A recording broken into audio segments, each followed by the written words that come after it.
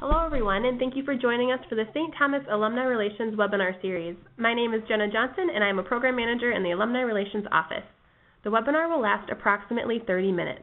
The last 5 minutes of the webinar will be used as a questions and answer session with Dean Weinkauf. It is now my pleasure to introduce you to today's speaker, Dean Weinkauf.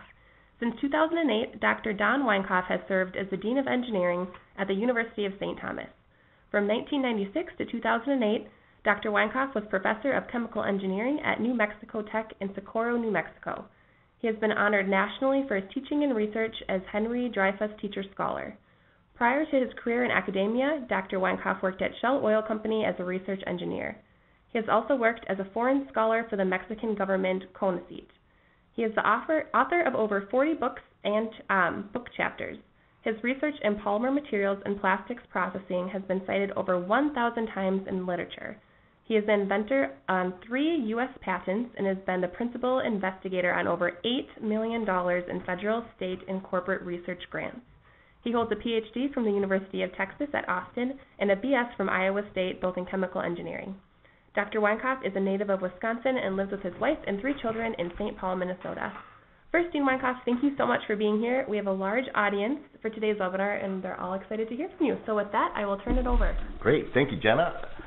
So as Jenna said, I want to just take a few minutes to both update everyone out there on what's happening in the School of Engineering in terms of our growth, and then as well as I want to talk a little bit about the challenges of attracting the right kind of engineer to come to the University of St. Thomas. So let's just kick off. Don't want to read this for you, but we have real true goals, and we've set these with our Board of Governors that we want to be a nationally recognized leader in the undergraduate engineering experience for all those out there. We want to reflect the technical vitality and the entrepreneurial spirit of the businesses in this community. Of course, we want to hold fast to the mission of the University of St. Thomas. All of this has led to the fact that we've been recognized as one of the top 50 undergraduate engineering programs by U.S. News and World Report. Just to give a summary snapshot of what the School of Engineering is, we actually have 10 master's programs with almost over 800 master's students participating, and we have almost 700 undergraduate students studying in the School of Engineering. And you add that all up, 1 in 7 students at the University of St. Thomas is actually studying in the School of Engineering. Just to give you an idea, sort of a pictorial idea of our growth, this is our graduating class from spring 2009. We all fit in the corner of the bins. 5 years later, we had to use a different venue for our class photo. Here we have almost 80 graduates 5 years later. And this spring, this May, we'll be graduating nearly 130 undergraduate engineers in the spring commencement. This, by the way, in 2015 is the first year that mechanical engineering was selected as the #1 major across campus for our incoming freshmen, and that's held true in fall 2016, and it looks like it's going to hold true again for fall 2017.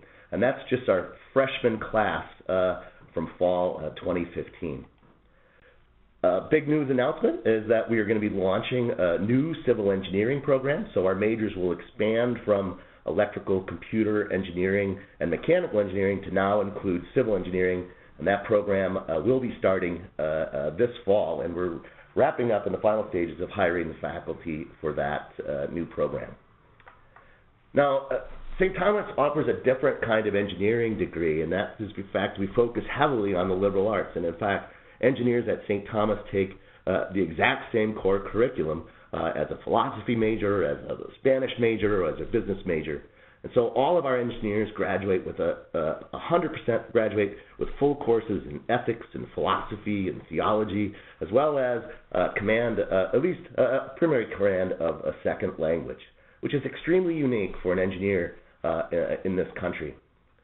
Another unique aspect, which is characteristic of St. Thomas, is that 45% of our students have had some form of study abroad experience while here at the University of St. Thomas. This is a very large number for an engineer graduating in the U.S. Another unique aspect is that people find is that actually 17% of our graduating seniors have at some time during their tenure here at St. Thomas have participated in Division III athletics. A very unique combination, and it brings a great deal of leadership characteristics and leadership skills into the classroom, with 1 in 6 of our students having participated in athletics. About 80% of our students graduate with some form of technical internship before they graduate. Really, that's a reflection of the vitality of the engineering and technical community here in the Twin Cities. Job opportunities are abundant, and I think we'll learn is that job opportunities for our St. Thomas engineers, even before they graduate, is quite strong. All of our seniors participate in our Senior Design Clinic. This is a fantastic program which directly connects our engineering seniors with a company. Right now we have 32 projects with industry, and I want to note to all of our listeners out there that on Friday, May 5th at 2 o'clock, these 30 projects with industry will be on display in the Anderson Student Center. So put that on your calendars, Friday, May 5th, 2 o'clock in the afternoon. It's going to be a big show, a lot of excitement. We're expecting hundreds of people to attend, and it's a great way to get a snapshot or a view of what really happens at the University of St. Thomas School of Engineering. Another sort of snapshot of our growth is this is our faculty back in 2010, just only 7 years ago. Here's our faculty in fall 2016. So incredible growth, and these are fantastic people. In fact, if people ask me, what are you most proud of your accomplishments at the University of St. Thomas, without question, it's the faculty that we've assembled to serve and change and transform the students, our students, into productive engineers that can truly make a difference in the world. Advanced slide here. And for those of you who haven't been on campus for a while, and I often meet alumni who haven't seen the South Campus since 1997, but the engineering program is housed in the South Campus. In fact, we live in the O'Shaughnessy Science Hall, and we are bursting at the seams so much that the new campus master plan actually has a new science and engineering building planned for what is known fondly on the St. Thomas campus as the M-Lot parking lot. So you'll see a new building in the coming years to really accommodate our growth. So with all of our success, fostering this different kind of engineering experience, combining liberal arts, practical hands-on education, it's a different type of engineering experience that you'll find at many colleges. But in turn, to feed that success, we're going to need a different type of student to come to the University of St. Thomas. We truly want engineers who don't necessarily think exactly like a traditional or stereotypical engineer. We want that different type of student because those are the engineers who are truly going to make a difference. And so what I want to do is I want to talk a little bit about the challenges that we may have in recruiting those students.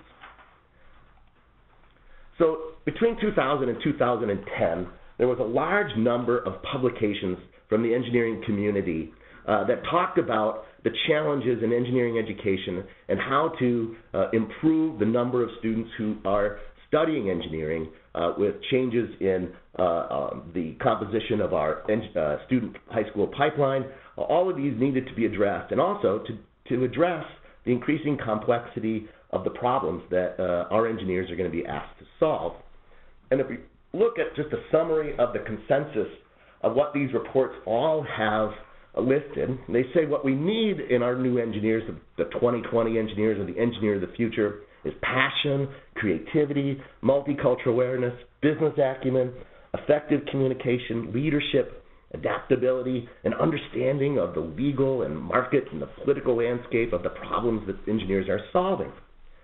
Well, if you look at this list and you compare it to a traditional engineering curriculum, you're not going to find much connection.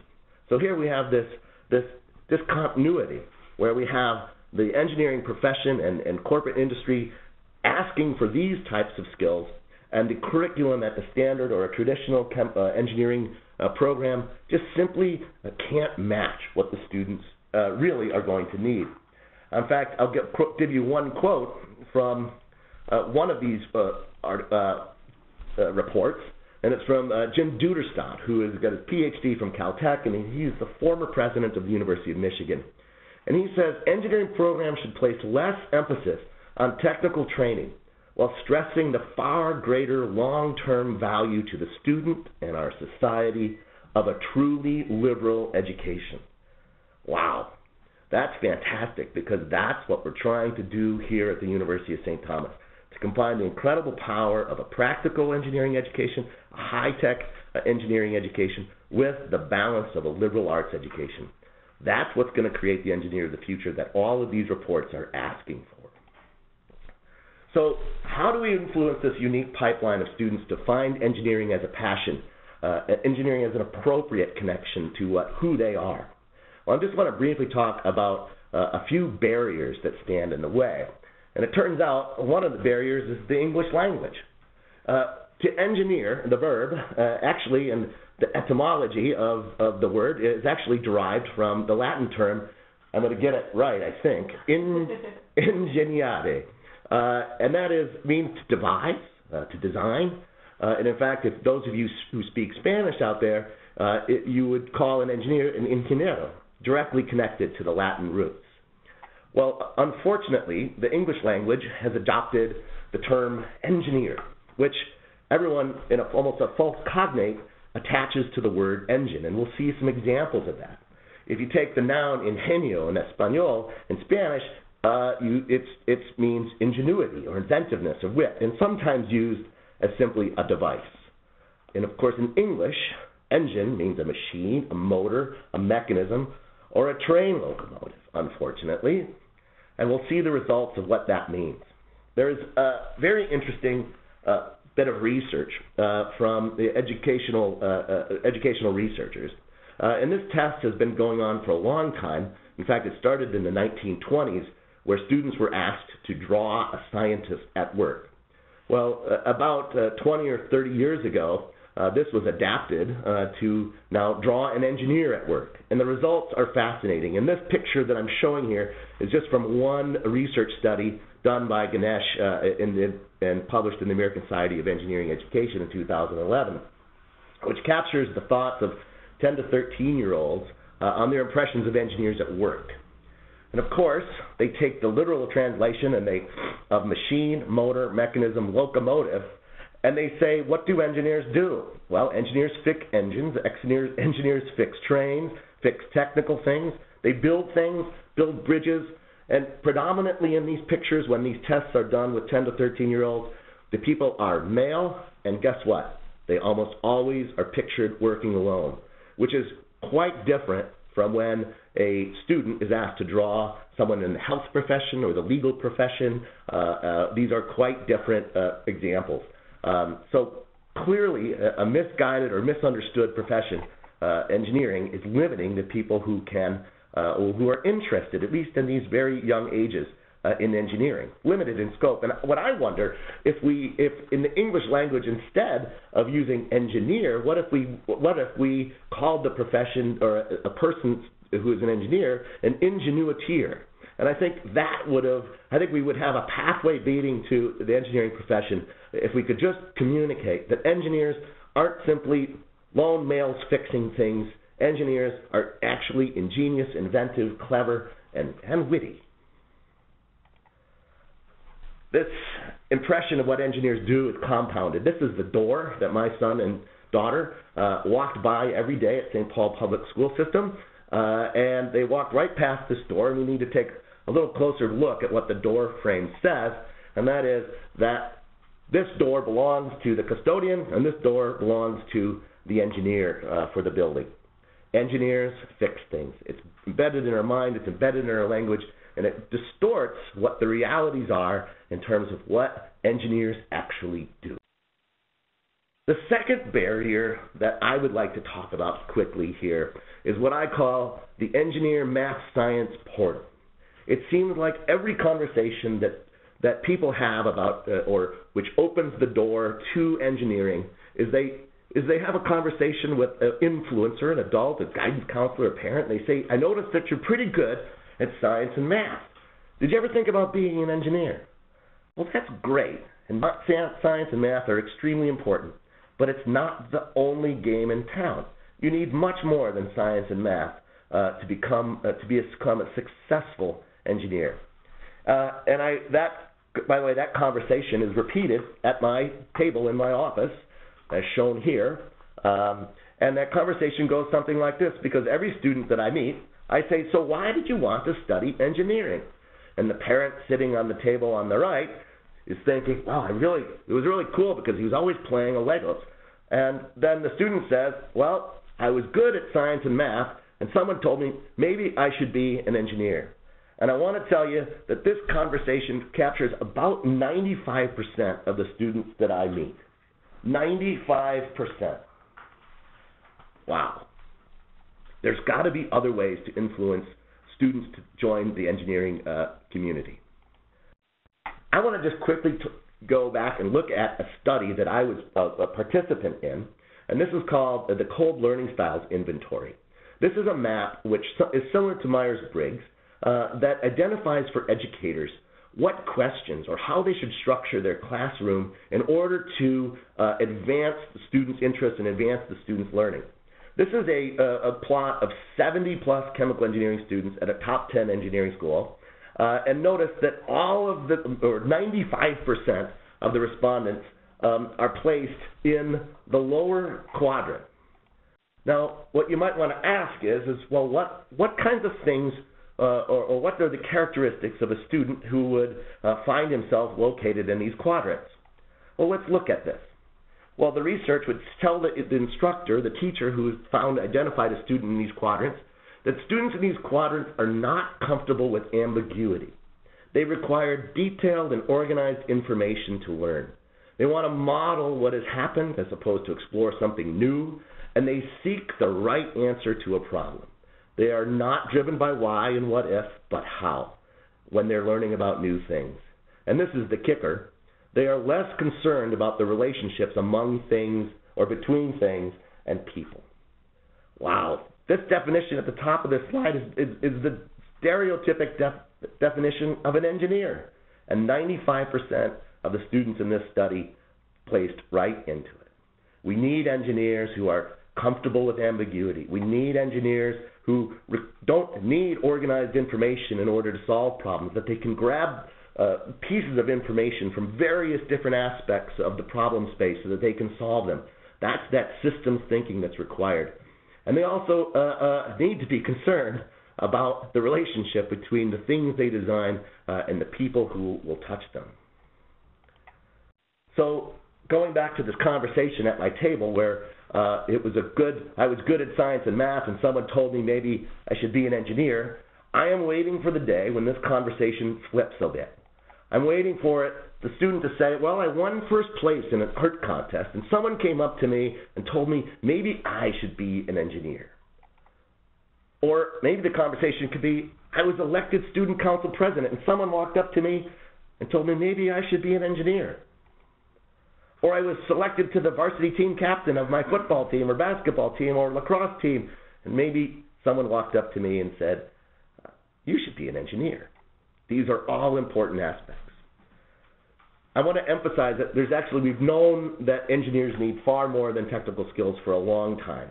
In fact, there was a study done of 7,000 working engineers who assigned a percentage of skills to succeed as an engineer in a range of possibilities. This study was conducted in 1916. Yes, that's over 100 years ago. And guess what? These 7,000 working engineers said that technical skills and technical knowledge accounted for only about 25% of their success. And then the real question that every student should ask is, well, what are the skills you need to be a successful engineer? So if a quarter of the skills are these STEM skills and STEM knowledge and practical hands-on education, the other 75% of the responses are, guess what? Related to people, understanding people, motivating people, communicating with people. Did I mention the word people? Engineering is a people-driven profession. We help people, we serve people, we need people to work together to solve very complex problems. It is all about people. So what is it? If it is about people, I just want to point out that there's very distinct form of education at St. Thomas.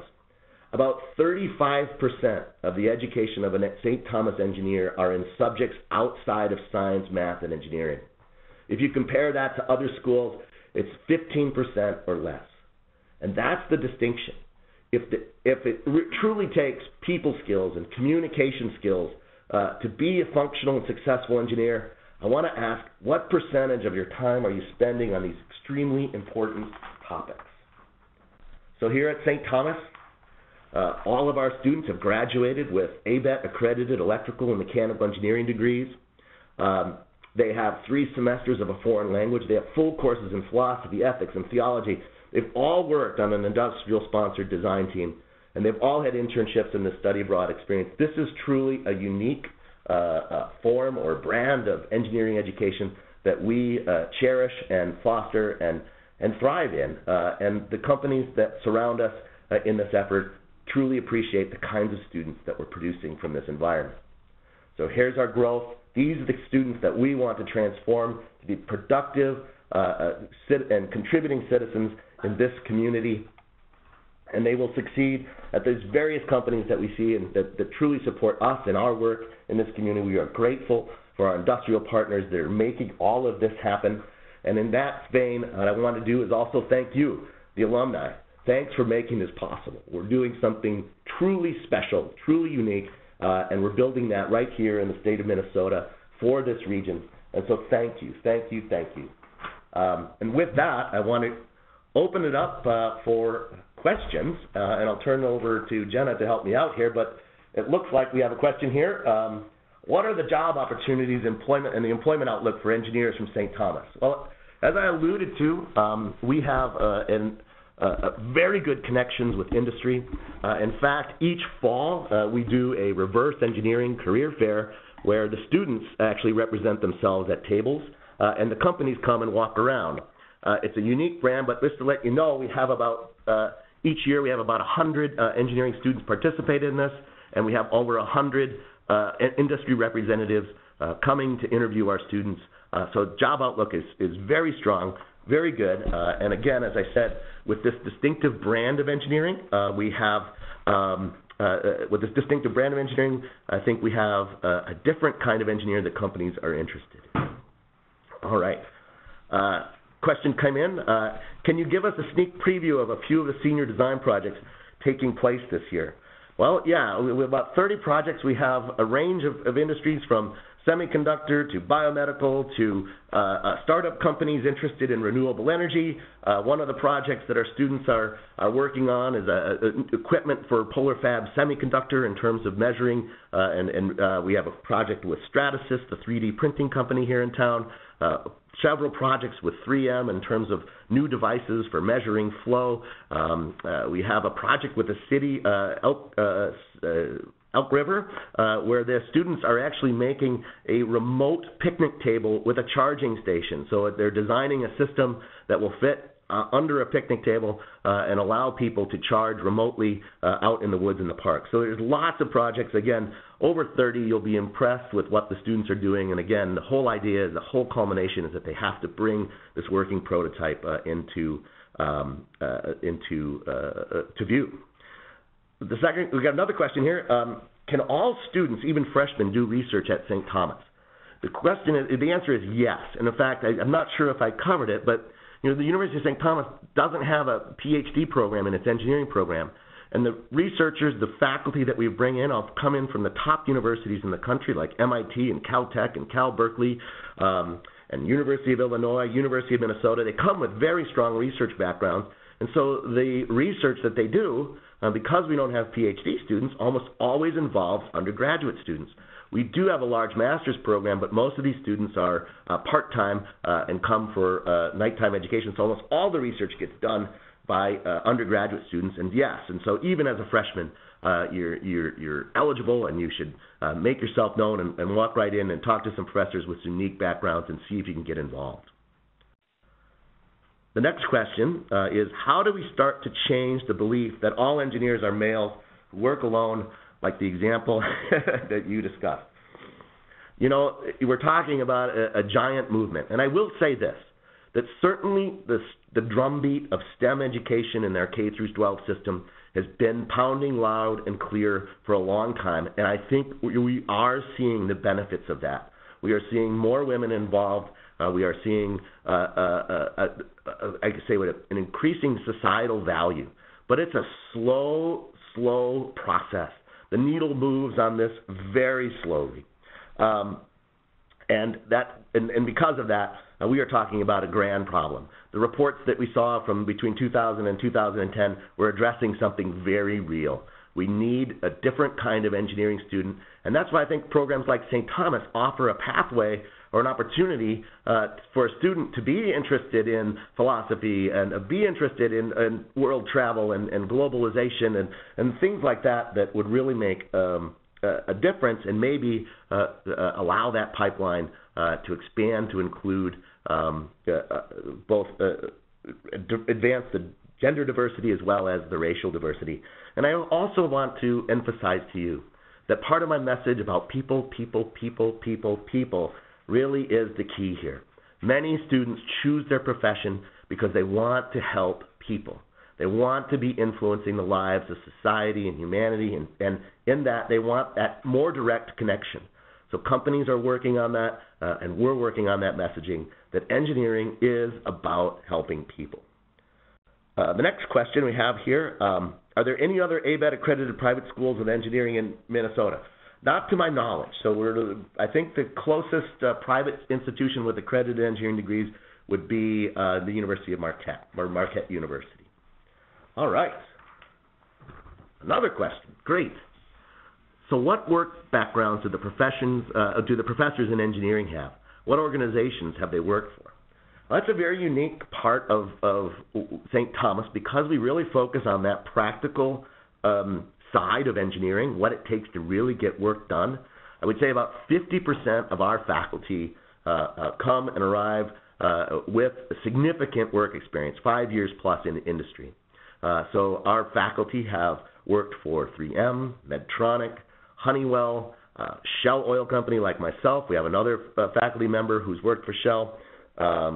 Again, a diverse construction companies with our civil engineering faculty coming in.